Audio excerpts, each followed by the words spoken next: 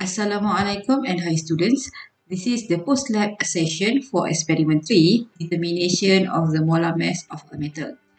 Since today, 16th September is a public holiday, so this is the material for the replacement class as a guideline for you to calculate the molar mass of a metal.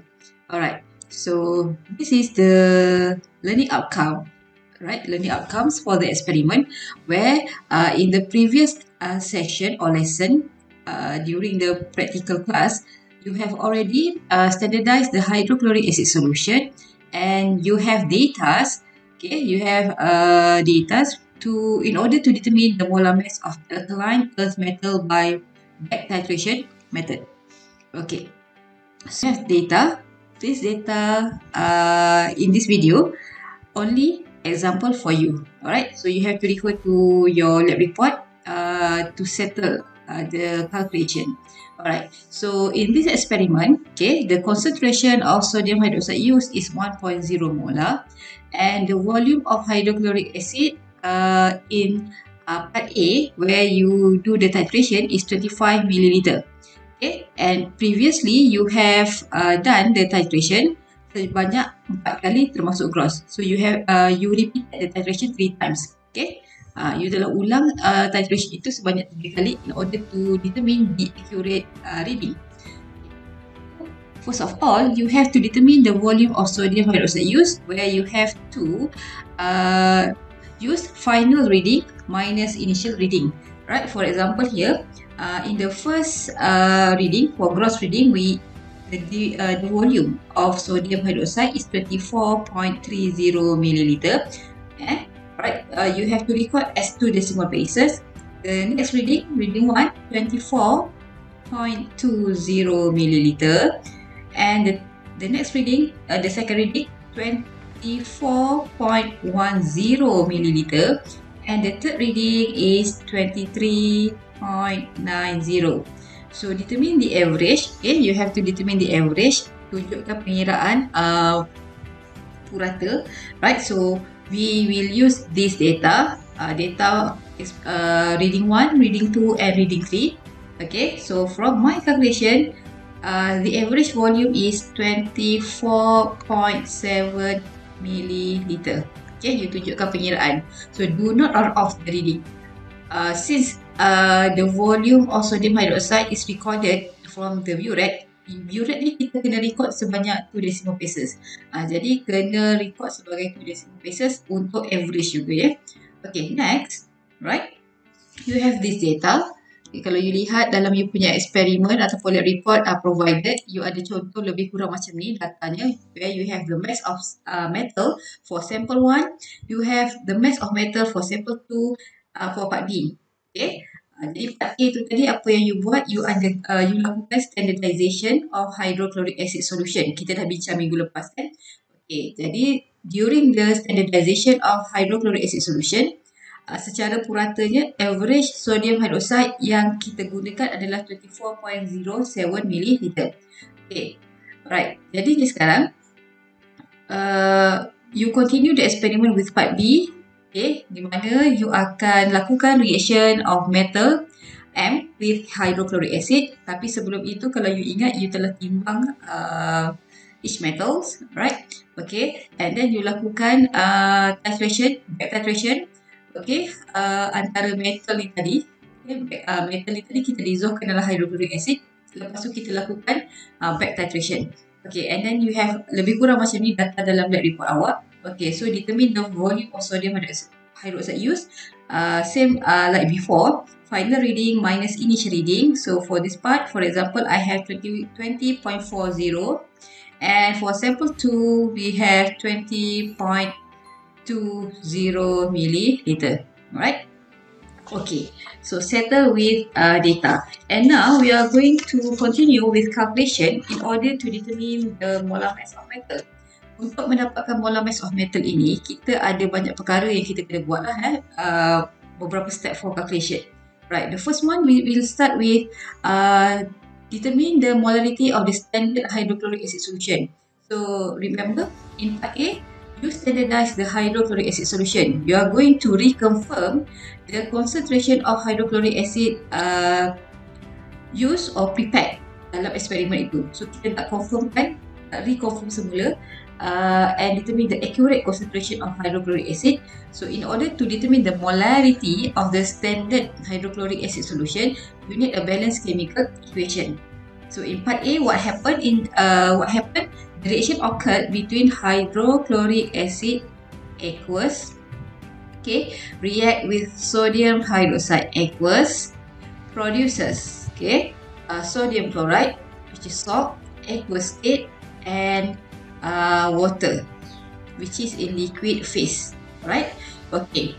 So now, in order to determine the molarity of sodium hydroxide used, okay, kalau kita lihat kat sini, we don't know the molarity of hydrochloric acid, but we know the volume of hydrochloric acid. Alright, which is 25 ml in each conical flask. Okay, but for sodium hydroxide provided to you, the molarity is 1.0, okay, 1.0 molar, and the volume of sodium hydroxide datang daripada average tadi. Okay, from my readings, okay, sebagai contoh, my readings, the average is 24.07 milliliter. So we want to determine the concentration or molarity of hydrochloric acid. So since we have the data or information of sodium hydroxide, jadi kita akan tentukan moles of sodium hydroxide first. Okay, mole of sodium hydroxide by using MV or MV per 1000. So kalau saya guna MV, maksudnya saya dah tukar volume ini terus kepada liter. So let's say saya terus guna MV. So here I have 1.0 molar is mole per liter. Okay, times 0.02407 liter. So you can see here the unit of liter cancel. So the mole of sodium hydroxide is 0.0240 mole. Okay, so now you have to relate it stoichiometrically. Jadi kita akan relate secara stoichiometry. Okay, jadi nak buat stoichiometry tu kita kena buat sedikit relationship, right? So from the equation, 1 mole of sodium hydroxide, okay, reacts or needs 1 mole hydrochloric acid. This is come from the balanced chemical equation. But now you have 0.02407 mole sodium hydroxide. Okay, so therefore, if you have 0.0247 mole of sodium hydroxide, of course, you need 0.0247 mole of hydrochloric acid. Okay, so we have the mole of hydrochloric acid, and now we can determine we will continue the calculation by determining the concentration of hydrochloric acid.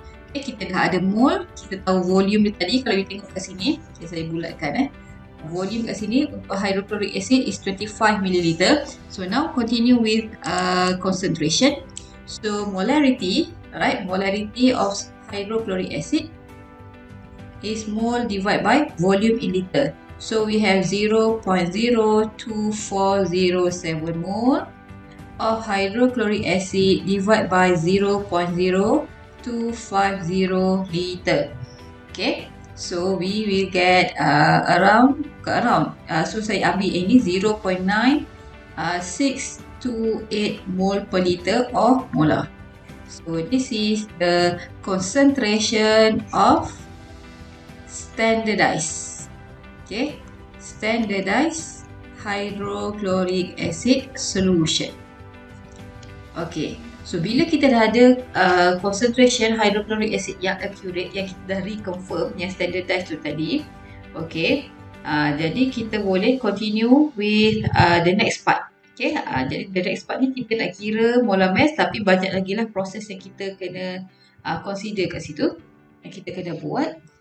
Alright, okay, so next, okay, we are going to determine the number of moles of hydrochloric acid in 25 ml of standard solution. Okay, kalau you masih ingat in in part A kita memang guna 25 ml tu.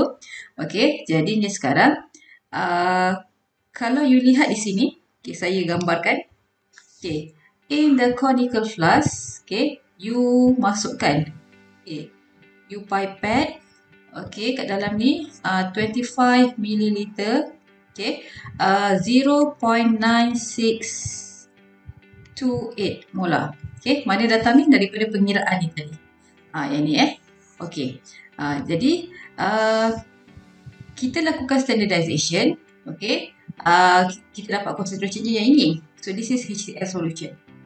Okay, tapi for the next part, untuk kita lakukan reaction with metal, kita masih lagi pipette 25 ml acid yang sama. Okay, jadi sekarang how many moles in this conical flask?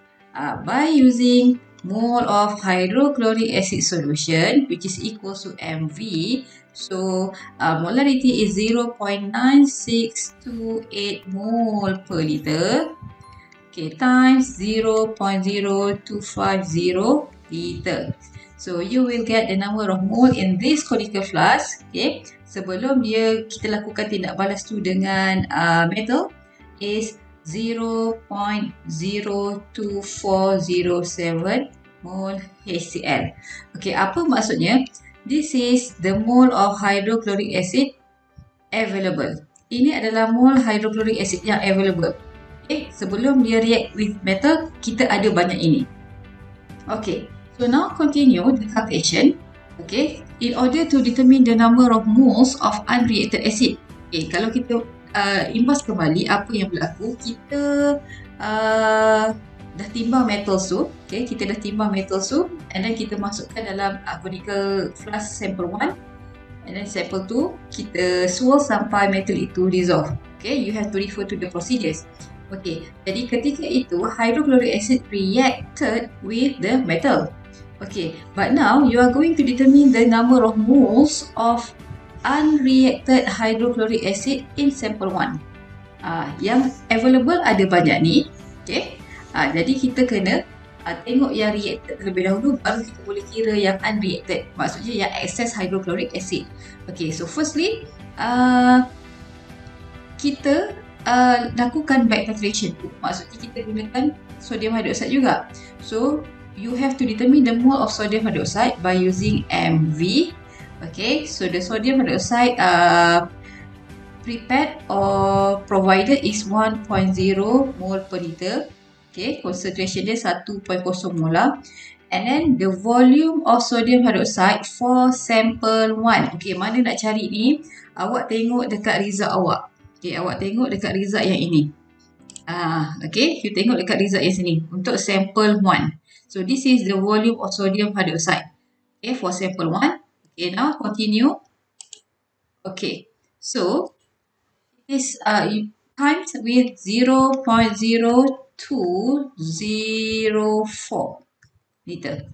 Okay, so you will get the moles of sodium hydroxide is 0.0204 mole. So this is for sodium hydroxide. Okay, tapi kita kena cari dulu moles of hydrochloric acid reacted. So you have to refer to the equation. Okay, you kena refer pada equation. Jadi equation kita adalah 1 mole of sodium hydroxide reacts with 1 mole of hydrochloric acid. Okay, if you have 0.0204 mole sodium hydroxide, okay, it will react with 0.0204 mole hydrochloric acid. Okay, so this is the reacted hydrochloric acid yang bertindak balas banyak ni. Okay, jadi sekarang we can determine the mole of hydrochloric acid unreacted. Yang tidak bertindak balas tu maksudnya yang excess lah. Okay, so available tadi kita ada berapa? Kita ada banyak ni, 0.02407 mole. Okay, so 0.02407 mole minus yang reacted. Okay, minus 0.0204 mole hydrochloric acid reacted. So you will get around 3.67 times 10 to the power of negative 3 mole. Okay, so this is the the mole of unreacted hydrochloric acid. Alright, so you have to do the same procedures or same method with sample 2. Okay, so let's do it together. Alright, for sample 2, okay, find the mole of sodium hydroxide first. Okay, the mole of sodium hydroxide for sample 2 from my calculation, from my data. Okay, I have, okay, it is equals to MV. Okay, so 1.0 mole per liter times the volume of sodium hydroxide for second sample. Okay, you tengok pada you punya data berapa. So, mine is 0.02020 liter. Okay, so I will get around, bukan around, memang ni pun jawapannya 0.02020 mole sodium hydroxide. Okay, so kita cari dulu, we have to determine the mole of hydrochloric acid reacted. So, from the equation, when hydrochloric acid react with sodium hydroxide, so refer to the balance equation. 1 mole of sodium hydroxide, okay, reacts with 1 mole of hydrochloric acid.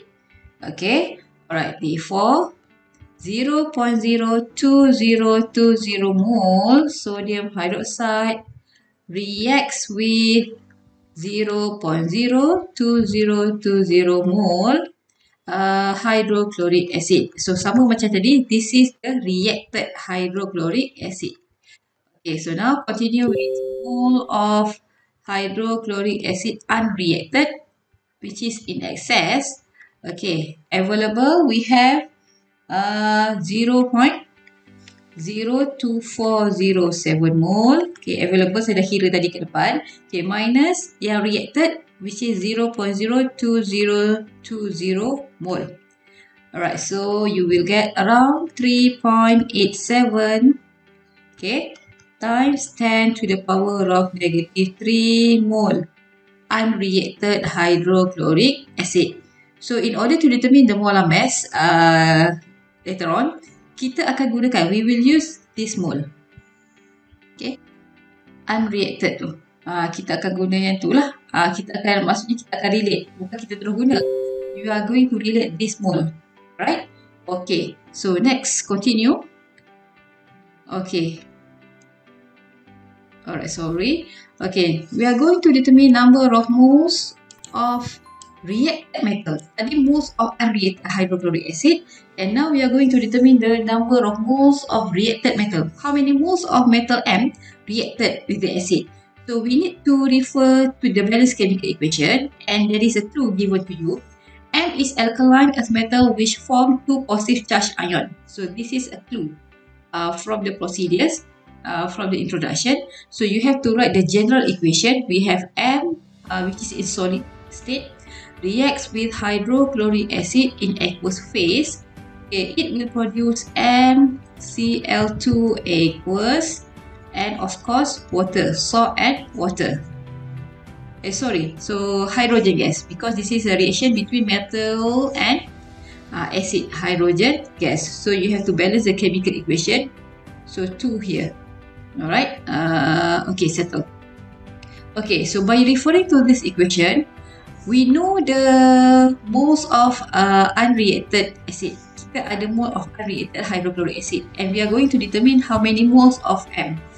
So by referring to this equation, 2 mole of hydrochloric acid reacts with 1 mole of M metal.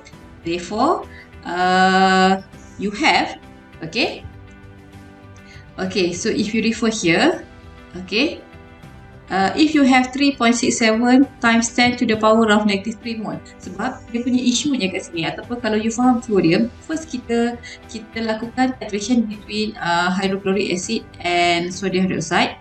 Okay, alright, and then after that we will continue the reaction, okay, with reaction of metal tu kan, metal M tu tadi. Okay, dengan akses tu lah, maksudnya kita larutkan dulu hydrochloric acid dengan metal, lepas tu kita buat back titration. Jadi sekarang ni, how many moles of M metal react with the acid? Okay, sekejap.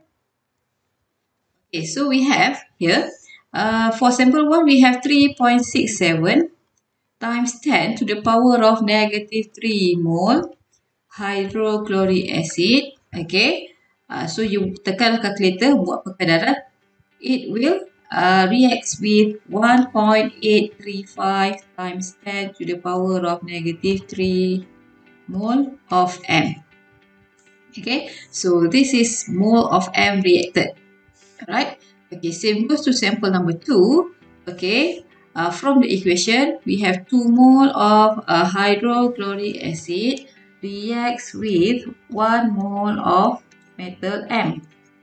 Okay, alright. Okay, so now, if you have 3.87 times 10 to the power of negative 3 mole hydrochloric acid datang daripada mana?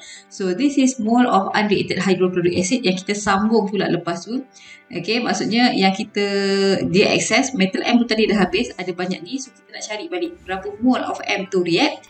Okay, it will produce 1.935 times 10 to the power of negative 3 mole of M. So, you gunakan you punya data. You have to use your data in the lab report. Okay, so this is the mole of M reacted. Okay, so now we can continue the calculation. Okay, we can continue the calculation in order to determine the molar mass of metal M in each sample. Okay, for the first sample, alright. So, kalau you lihat kat sini untuk first sample, mole of M reacted is 1.835 times 10 to the power of negative 3 mole. So, we will use this value. Okay. How we are going to determine the molar mass of metal M? So, we know that mole of any substance is mass divided by molar mass. Right, so we are going to determine the molar mass. Kita nak cari molar mass. But we have the mass and we have the mole. Kita kena buat satu perkaitan atau perkadaran. Okay. 1.835 times 10 to the power of negative 3 mole equivalent with mass of sample 1. Okay, maksudnya sample 1 kita tu, kita ada data mass sample 1. How many mole? Berapa berat dia? So, this is the mole. So, 1.835 times 10 to the power of negative 3 mole is equivalent to 0.0438 gram. Okay, ini datang daripada mana? Datang daripada mass of metal M untuk sampel 1. Therefore, since molar mass, disebabkan molar mass ni, unit dia adalah gram per mole. We are going to determine the mass if I have 1 mole of metal M. Therefore, if I have 1 mole of metal M, okay, 1 mole of M lah kat sini okay, how many grams? Maksudnya 1 mole ini dia equivalent dengan berapa gram? So, I don't want the mole, so saya kena bahagikan dengan 1.835 darab 10 kuasa negatif 3 mole, okay, times 0.0438 grams. So this is just an example. Okay, so for this case, I will get around 23.896 gram per mole. So this is the molar mass of metal M for sample 1. Do the same method for sample 2. Okay, for sample 2, okay, you tengok tadi mass of moles of reacted metal. Okay, from the previous calculation, we have 1.935 times 10 to the power of negative 3 mole. Okay, which is equivalent in mass of sample 2. Okay, berapa mass sample 2? 0.0429 gram. If I have 1 mole of metal M, okay, it contains in how many grams? Maksudnya, kalau 1 mole ni dia equivalent dengan berapa gram? So divide by 1.935 times 10 to the power of negative 3 mole times 0.0429 gram. Okay, you will get around 22.17 gram per mole. So kalau saya salah kira nanti betulkanlah ya. Okay, jadi kita sudah ada molar mass for M for each sample, sample 1 and sample 2. Now continue the calculation by determining the average molar mass. Okay, so from my calculation, the first sample, the molar mass of the first sample is 23.869 gram per mole, plus for the second reading is 22.17.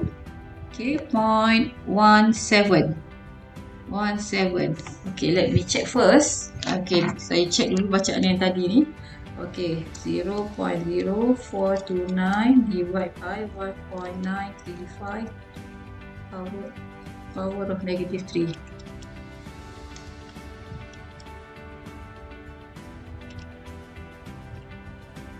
Okay, so kat sini saya boleh ambil 7 kosong Okay, so divide by 2. So the unit is gram per mole. So from my calculation, the average molar mass is around 22.5195 gram per mole. Okay, so saya boleh ambil lah 22.52 gram per mole.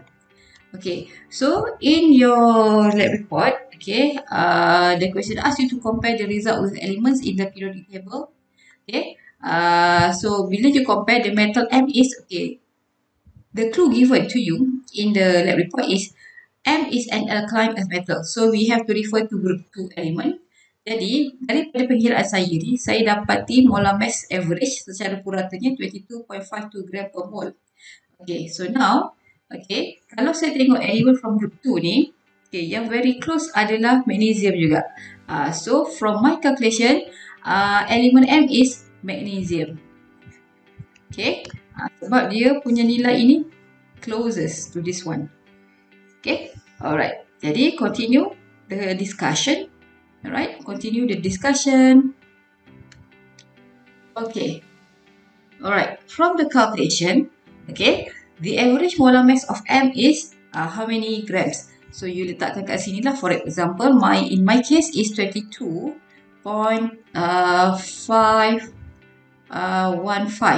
Okay, berapa tadi? Okay, sekejap. 52 Saya ambil yang ni lah. Okay, 52 gram per mole. Therefore, the value of the average molar mass of M metal obtained from the experiment is closest to the molar mass of magnesium. Tadi saya dah bincangkan. Okay, which is 24. If you refer to the periodic table in internet, okay, lebih kurang lah 24.31 tadi Let me check. 24.305. Okay, bolehlah 31 gram per mole. So metal M is an alkaline earth metal which is located in the third period. Okay, bukan 3 period, third period, S block at group 2. So since we know from the calculation, sebagai contoh from my calculation, it is closest to magnesium. So the electronic configuration of M metal used is 1s2, 2s2, 2p6, 3s2. Okay. Alright. Okay. Jadinya sekarang apa yang you perlu buat adalah lengkapkan you punya lab report and then lengkapkan errors ke sini and write the conclusion. Okay, and please submit your lab report tomorrow, paling lambat tomorrow, Jumaat 11:59 PM. Okay, and don't forget to key in your attendance for today. Alright, okay class, thank you.